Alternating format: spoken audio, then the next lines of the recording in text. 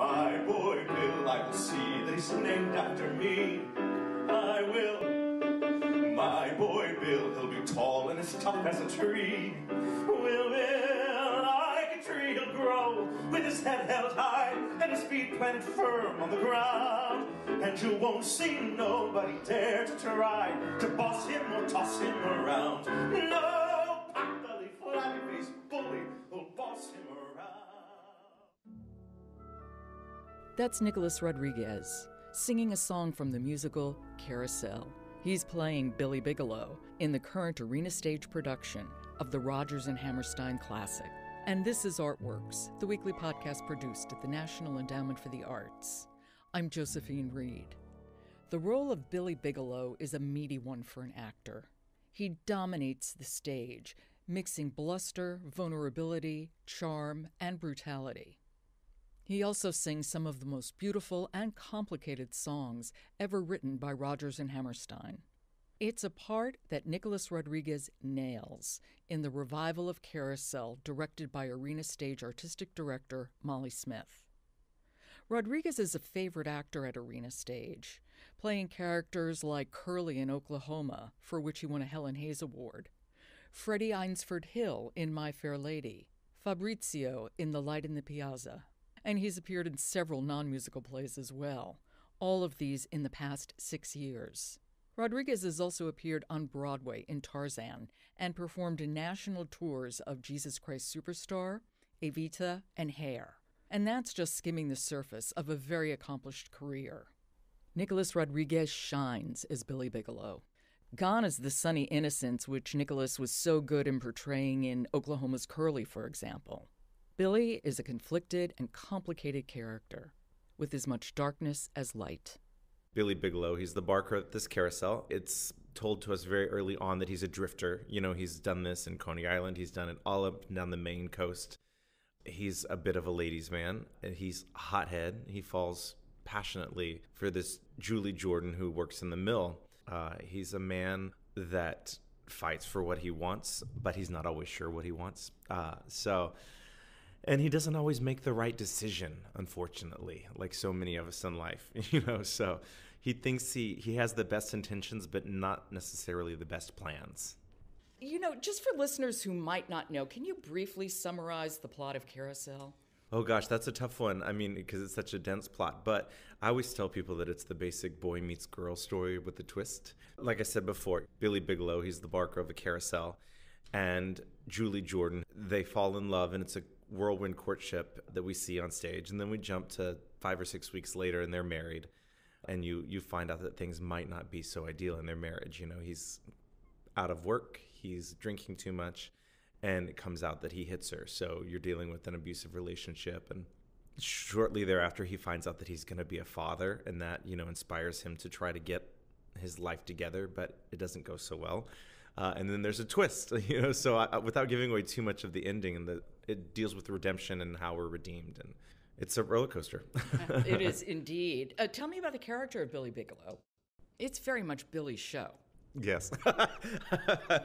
It feels like it. It is. I mean, I think it is, and I think that obviously has to be extraordinarily rewarding, but also very, very challenging. How did you prepare?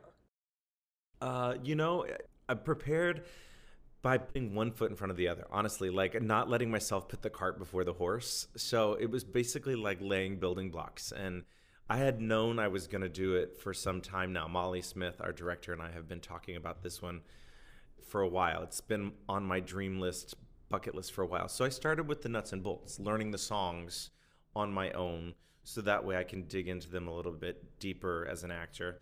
And then working it step by step, and it really is like doing building blocks. You have to just kind of do one piece at a time. And I didn't actually meet Betsy Morgan, who plays Julie, until the first day of rehearsal, which, it sounds odd, but this business is so small that chances are you've met before, you've auditioned or something. And so that was really neat, because then you really couldn't start forming that relationship until we started. So I had a full process with her. That's an interesting thing, because I'm really curious about the rehearsal process. Did you come in with a firm take on the character of Billy, or did you let that develop throughout the rehearsal process? I came in with a fair idea of who I thought he was, and I came in knowing the music, but nothing else. Some actors like to come in with all their lines learned, and not me. I really try to just focus when I get here with the people that I'm going to be working with. That's just how I like to work. But I felt like I had a pretty strong idea of who I thought Billy was. And the first week or so of rehearsal, we just sat around the table and talked. We didn't block any of the scenes. We didn't do any of the choreography, any of the songs. And we just went scene by scene and kind of fleshed it out, so that informed the take on it as well. And then, of course, through conversation with Molly and with Betsy and Sky Maddox, who plays Louise, what that relationship was going to be like. And Louise is Billy's daughter. Exactly. And I had the pleasure of working with Ife Butler, who plays Mrs. Mullen, and knowing in advance that she was cast as well. I think that relationship is very integral hindsight into who Billy is, the different relationships that he has with Mrs. Mullen and with Julie. And Mrs. Mullen owns the Carousel. Yes, she's the owner of the Carousel, and to some degree owns Billy, So yeah, it's not stated, but it's hinted at that he's sort of a gigolo. Exactly. And that's the take that we're going with this too. So all of that informs who he is. And I think in the beginning I was so daunted, not by the nuts and bolts of the music, and that's its own challenge, and and the text is its own challenge, but who he is at his core. I think as an actor, I can't believe that he's a bad guy if I'm going to commit to playing him every night. I have to believe in the good parts, even though he does some bad things. So I was intimidated by the differences between Nicholas and Billy. And I kind of had a little block to it until Molly just said, our director said, just start with what's similar. And as soon as I did that, I was like, oh, okay. Because there is so much about him that is like me, that then I could allow myself into the darker parts. So how are you similar? Well, we're both very passionate. We both are flirtatious. We both go after what we want. Big dreamers. Love fiercely, love deeply. Yeah, those are some of the things I started with.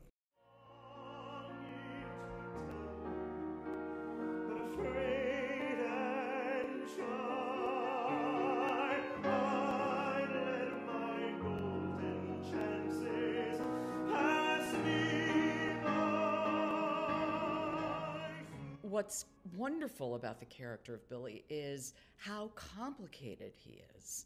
He's charming, so you have to convey charm, but there's this whole other darker side of him as well, and one doesn't negate the other, but you have to be able to present it all. Mm-hmm. What's interesting, too, and so fun and fulfilling is, doing it in a city like D.C., where you have a big population of intelligent, educated people, so everybody's walking into it with their own opinions, and they're not shy to wait around and tell you afterward too. Just when we started talking, you saw it at the Lincoln Center production in '94, and I had many people that tell me they saw John Raitt do it, and everybody's coming in with their own opinion, even if they just know the songs and how it lives in our American psyche because it's been around for 71 years. So it's really amazing to have the opportunity to put your own stamp on it without even changing any of the text, just bringing who I am as a human being to the same exact material. That's what's so fabulous about theater. Yeah, it really is. It's immediate, it's present, yeah. It's here, and it needs the actor, or it's only on a page. And it needs the climate. I mean, you can't ignore that we're doing it when we're doing it with this group of diverse ethnic people. This production wouldn't have been done 71 years ago, but it's the same text. How many shows have you done here at Arena Stage? I think this is my 8th. We brought Oklahoma back for a second run, so the 7th production. But because you've worked here so often, and often with Molly Smith as the director, I would imagine that gives you a level of comfort. Oh, absolutely. I mean, it gives me the comfort to know that I will get the truth.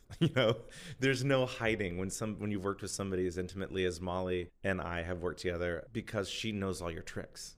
So she's going to always ask you to dig deeper, go further. It's never one of those relationships that's like, hey, remember that thing you did 2 shows ago? Put that moment here. It's always looking for what you haven't done so far, or what pocket of your psyche have you not scratched yet? And that's what I really like. And if she feels like she's seen it before, she's the first one to tell you. Do you think having that comfort is kind of necessary or important for you to be able to take chances on the stage? It was for me in a role like this, I think. I think because there is so much about Billy that's vulnerable and / volatile, and because he is a hothead, it was really awesome to know that I was going to be working with people that I completely trusted. And when I say that Billy was the dream role, I mean, this was the dream team I wanted to do it with as well, and at Arena Stage, So Paul Sportelli, our music director, I've worked with twice before now, and Parker Essie, the choreographer, I've worked with twice before now too. So it's just really awesome to be able to speak that shorthand and to have people know when you need a little something and know when you need to be left alone. It's really great. Oh, what a beautiful morning. Oh, what a beautiful day. I got a beautiful feeling. Everything's going my way. You mentioned Oklahoma because you reopened Arena Stage after it had been closed for its massive and gorgeous renovation, playing Curly in Oklahoma, which is another meaty Rodgers and Hammerstein role. Yeah. Compare Curly and Billy. Oh, gosh, they're archetypally very, is that even a word, archetypally? Yeah, go for it. They're very similar on the page, like the physical requirements and the vocal requirements and the aesthetic requirements are very similar. They took place in a very similar window of time in American history, just in two different places. But Curly, as much as he rides the open plains, has not seen nearly as much of the world as Billy has, So it's just interesting to have two men that are about the same age who've had completely different experiences in life. And I think a lot of that comes in the preparation and what I think as an actor and what happened to them before we meet them in the world of the play. You perform a lot in DC and you perform in regional theaters. And, at the NEA, we look at theater throughout the country. But often in the popular vision, theater is Broadway and Broadway is theater, which means that most of the work that's being done is not being discussed frequently. You're out there and performing. What's your sense of the vitality of theater throughout the country? Well, I think it's really great. I mean, I'm fortunate that I get to work in some really vibrant places that have really vibrant, thriving theater communities. And I agree with you that for the average person, they have their pulse on what's going on Broadway because of things like the Tony Awards and the Grammy Awards. And, it's awesome to be going around the country and that emergency room doctors and housewives and school teachers can sing songs from Hamilton. I mean, that's kind of cool. But I think there's also a trickle-down effect, too, with regional theaters, some that people are aware of and some that aren't. Like the fact that some great shows start in regional theater and then move to Broadway, like Dear Evan Hansen, which Next to Normal, and people might not be aware that they started in regional theater before moving to Broadway, and then huge Broadway hits, once rights get released, move out to regional theater. So it's kind of cyclical in that way. Yeah, like a revolving door in Exactly. some ways. Are you at a stage in your career where you don't feel like you have to worry about the next job? Or is that an occupational hazard? I mean, I try not to worry about it. I don't like to spend a lot of energy worrying about it, but it's constantly there. Let's just be for real. I talked to my agent yesterday, and he said, I think I've talked to you more times today than I have in the last 3 weeks. So it's the blessing and the curse of what we do. You open a show, and then you might get a day past opening before people say, so what are you doing next? So it's always there. It's always in the forefront. I think another thing, people often overlook how entrepreneurial actors have to be. Oh, absolutely. Absolutely. I mean, you're your own business. You're your own brand. You're the keeper of your own schedule, and it's fabulous on one hand and it's frustrating on the other. Yeah. So and terrifying in between. Well, yeah, there you go. You played Nick Chavez in the soap operas One Life to Live, which turned out to be a very important role in many ways. Yeah. Tell us about that. It was very fun. It's so funny because most people, they say, oh, that's where I got my start. Actually, I had done a lot of stuff before that, but it was kind of the most high profile, I guess, of the time. But it was somebody that was just supposed to be there for just this 3 little episode arc He was a gay character. He was a third in this gay love triangle that they were trying to put on ABC, and which was, at the time, new. And the response was great just from the producers, so they just kept writing him. And every week or so they'd say, "Can you stick around a little bit longer?" And I said, "Absolutely." But Nick Chavez became a lot of firsts on daytime television. It was the first person to propose to somebody of the same sex. I was the head of the Gay and Lesbian Alliance in the fictional town of Landview of our town. There was a gay wedding, there was a hate crime. That was really amazing. And shooting it in New York, we didn't even have gay marriage legalized in New York, much less federally at the time. So the fact that ABC was writing it and that I was lucky enough to get to play the character was awesome. And because there was no plan originally for Nick, his name wasn't even Nick. It was something else. I can't even remember what it was. It was something incredibly waspy. Brian. Even like Brock or something incredibly waspy. And I walked into set and they're like, "We can't call him that.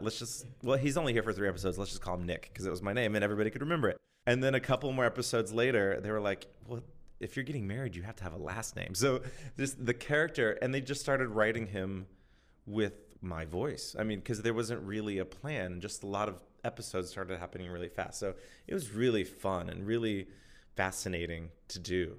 Soap operas were, because now there are so few, but are so important to younger actors as they're getting a start or getting their face out there. I remember being so intimidated because there's no crash course. You show up, you get the job, and you just show up. There's nobody that holds your hand. There's no rehearsal process. You just show up and start filming. And I remember being so nervous. And one of the contract actresses who'd been on the show for a while, she walked straight up to me, introduced herself. She's like, "Oh my God, you've been on Broadway." I was like, "Well, here you are. You star on a TV show, So it was just very like, whoosh, I can breathe now. Like, okay. So it was cool. It was a very cool experience. I always think working in a soap opera is the equivalent of writing a daily newspaper column. Yeah. There's just no time to be precious. You have to just do it. And for an actor, it's like sometimes you can obsess about, oh, how am I going to say this line? How am I going to do this? But when you're getting a script one day and you shoot it the next day, I was doing, for a good chunk of the time I was on One Life to Live, I was also doing an off-Broadway show called The Toxic Avenger. So, if you would think of being on set from 7 or 8 a.m. until 5 and then being at the theater at 7 to 11, like you're learning those lines like in the car in between or on the subway or in the dressing room between, so you're constantly just learning new information. Where were you raised? Austin, Texas. Did you come from a family that was musical? Or? Yeah. Both of my parents played in the band in high school, and my dad, played in a little pickup rock and roll band for fun on the side. And my grandmother was the choir director at our church, and she was an elementary school music teacher. So to some degree, music was always part of our life, but nobody actively pursued it as a profession other than my grandmother, who was a music teacher. What drew you to doing that? It's kind of a funny story. I always sang just like around. I just thought everybody did, like at church or whatever. But then when I got to high school, my dad was the football coach at my high school, and I had to ride with him to school every morning, and got there early for football practice. I didn't play football, and the only other thing that met before school was the show choir. So he's like, "Well, you got to do something. Go check that out." So I did, and turns out that I could sing and liked it, and that led me to musical theater. And where did you train? Where did I get my degrees? Yeah. I went to the University of Texas at Austin and got a bachelor's and a master's in voice. When did you move to New York? I moved there September of 2001. Oh, that was good timing. Yeah, it was an interesting time. Oh, Lord. How long? September 5th. I went on the road very shortly after moving there. Yeah. What was your first job in New York? My very first job was right after September 11th happened. I got a phone call out of the blue from Harrisburg Opera. One of the actors that was doing Candide, their production of Candide, pulled out because he didn't want to travel and leave his family. They started rehearsals, I believe, on the 14th of September. And the Cunegonda had done it with me before, so recommended me to the conductor. And you mean you had worked with the actress who played the role? They offered me the job, so I went very much just to product of circumstance. Wow, but that That is was a it. very nice. Yeah, and after first that, job. it was a very nice job. And after that, I got this book from a friend of mine. It was called The Business of Acting. It's a small little book. And basically it had chapters on how to get an agent, how to write a resume. I mean, little stuff. So I copied the cover letter verbatim and just said, I just moved to the city. I just did this job. I'm looking for representation. I went to the drama bookshop and bought a packet of pre-made labels to send to agents for $9.99. And I sent off 50 or 60 cover letters and headshots and resumes. And that's how I got my first agent right after that job. So all the things that they say never work somehow happened for me. So I feel very knocking on this wooden table. It worked out. There are people who look at musical theater, and obviously I am not one of them, but they see it as strained and artificial. What is it about musical theater that draws you? Well, I mean, I tend to agree. It can be strained, it can be artificial, but it can also be thrilling. So I think that's when it's really great. And I think there's something so magical about being able to move seamlessly from speech to song. I'm a huge fan of opera, but not everything I have to say needs to be sung. Some things need to be in the case of a musical. So when you get that right combination, it's just thrilling, And me as a person, as a human being, I find that I'm not always the best with words. I'm not a great communicator, but I can sometimes read something that inspires me. Or this song, so being able to do that on stage is sometimes better than how I can communicate to other people. You and Alicia Gamble, who played Lori in Oklahoma, put on a cabaret show here at Arena Stage, and you've done other cabaret. What set of chops as a performer do you have to bring to a cabaret? It's a similar set of chops as doing a musical or doing a play, but the biggest difference is that you have to completely bring yourself, and I think that's why I resisted doing it for so long. I've always been fascinated by it, not just cabaret, but like solo concert work. I've always loved it. And the immediacy of interpreting songs, I mean, like I said before, about it's the best form of expression for me that I know how to do. And I think I was so afraid to bring my real self. It's so vulnerable because it's not somebody else's words in the script. It's not Billy Bigelow exactly. It's not a character. It's you. So why am I singing these songs now? But, you know, once I did it, I just got the bug. I got hooked. I just love it so much. How do you set the playlist? Other than the show with Alicia, I did my solo show, which I recorded and made my first album. And now I'm getting ready to do another solo show at Signature for a week here in D.C. But the first one, I just started from an advice of a friend of mine who's a big cabaret artist in New York. I just kept a running list of songs that I was drawn to and something that I felt like I had something to say. And then as I started whittling, I was like, well, what do these have in common? For instance, my first show was called The First Time. And all of the songs in that set list had something that was a first in my life, whether it was first kiss, first heartbreak, first Broadway show. And then there I was able to write the patter for the show, and I found the hook into it. It's really fun for me. I like the idea of planning and programming. It's kind of uses all of the tools in my toolbox. You know, I get to dabble with directing, a little with writing, and then arranging how I'm going to do the songs, you know, so that they're personal. So what's the theme for your next show, the one that's going to be at Signature at the end of January? This new show is all songs of the 70s. So that's the hook through that one with new arrangements. I'm turning 40 this year, so I was feeling very nostalgic about the 70s. So that's where this about my life growing up in the late 70s and how these songs kind of stick with the fabric of our time. You've done a lot of work with the Broadway Dreams Foundation. Tell me about that organization.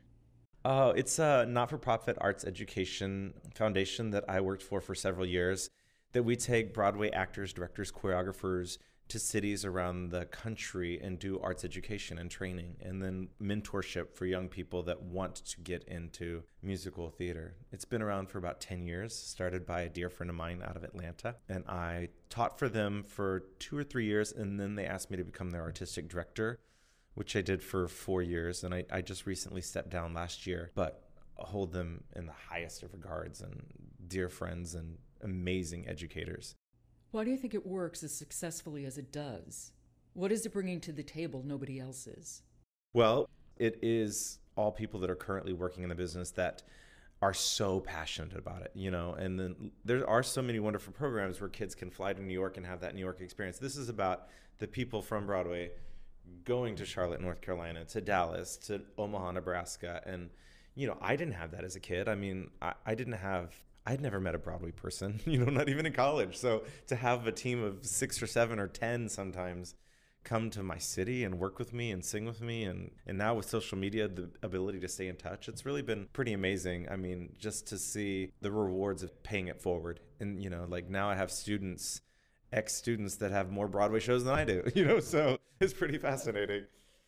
What artists influenced or inspired you? Oh gosh, so many. I mean, I think so many of us can relate. Like, I grew up with my parents' record collection. That was a huge early influence. James Taylor, Carole King, the Beatles, Elton John. That's the foundation, but then when I first started getting my own music I was still obviously drawn to Elton John, but I'll never forget like the first time I heard Maria Callas and Nina Simone, when I was in high school. And that was something that I hadn't been exposed to before. So I love that both of those women are so different, but they both just left it all on the floor. They just were raw. So people always say, what's your sound? I'm like, it's somewhere between Nina Simone, Maria Callas, and Elton John. Well, Billy Bigelow certainly is that, because you do leave it all on the floor. Yeah. If you had to describe a great day, your idea of a great day, and I don't mean like, on September 14th, I just think of a great day. What would it look like for you? A great day. Oh my gosh. Well, I love being outside. I love running. I love good food. A good meal has got to be in there somewhere. A martini, some music, my boyfriend, my dog. I mean, that's about... That's good. Mine would definitely involve martini, dogs, dinner. Nick, thank you so much. Thank you really so appreciate much. It. That's Nicholas Rodriguez. He's playing the role of Billy Bigelow in Carousel at Arena Stage. It's running until December 24th. You can get more information at arenastage.org. After the holiday, you can catch Nicholas Rodriguez in Cabaret at the Signature Theater in Arlington, Virginia. Find out all about it at sigtheater.org. You've been listening to Artworks, produced at the National Endowment for the Arts. To find out how art works in communities across the country, keep checking the Artworks blog or follow us at NEA Arts on Twitter. For the National Endowment for the Arts, I'm Josephine Reed. Thanks for listening.